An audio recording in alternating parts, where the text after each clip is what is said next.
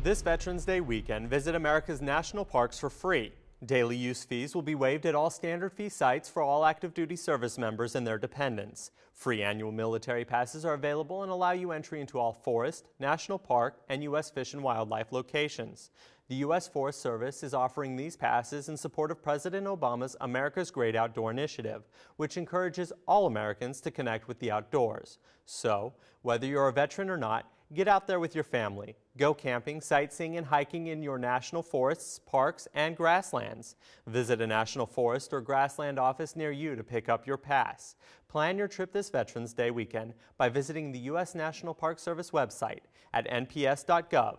From the Defense Media Activity, I'm Petty Officer Xander Gamble.